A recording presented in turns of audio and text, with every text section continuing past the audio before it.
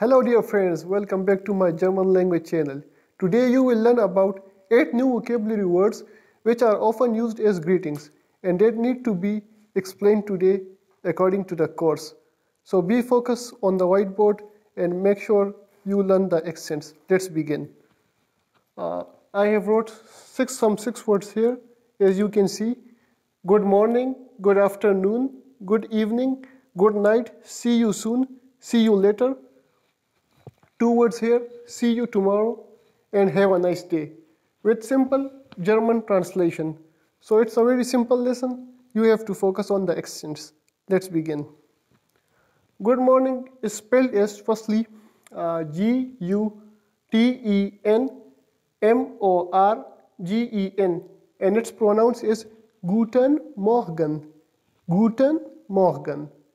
Guten Morgen. Good morning is pronounced as Guten Morgen, simply.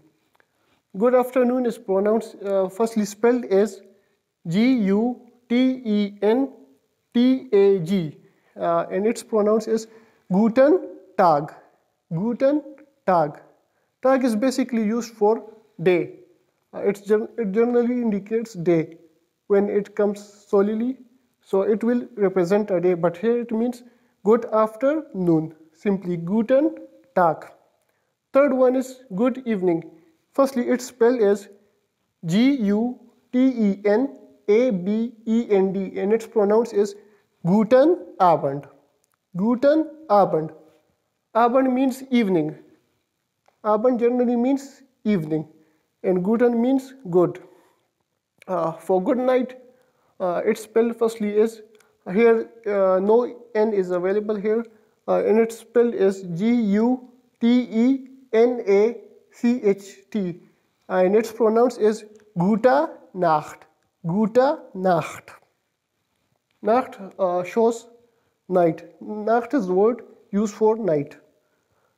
See you soon is spelled as B-I-S-B-A-L-D. Bis bald. Bis bald. Bald means soon and for see you bis word is used. See you later is spelled as B-I-S-S-P-A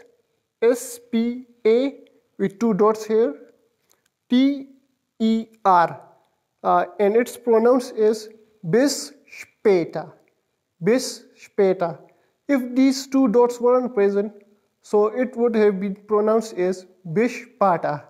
So it's the effect of 2 dots as I explained in the previous one. So it's now clear to you with an example here.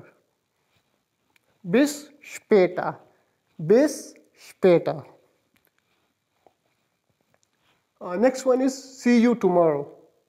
It's spelled as B-I-S-M-O-R-G-E-N.